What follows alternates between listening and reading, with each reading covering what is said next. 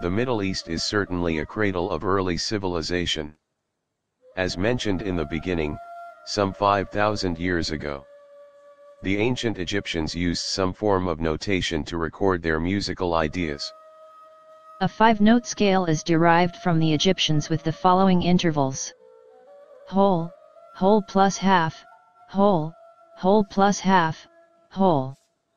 Here is what the Egyptian C scale sounds like.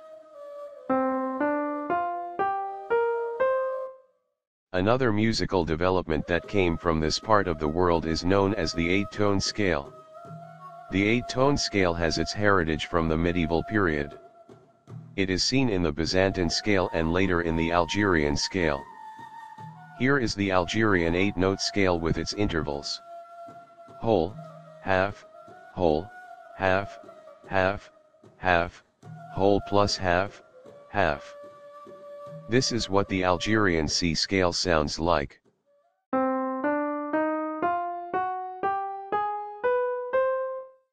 The 8-note scale has also evolved into Jewish and Spanish scales. These scales also have the flamenco sounding and are common among Spanish guitar players. Here is the Spanish 8-note scale with its intervals: half, whole, half, half, half, whole, whole, whole. This is what the Spanish scale sounds like.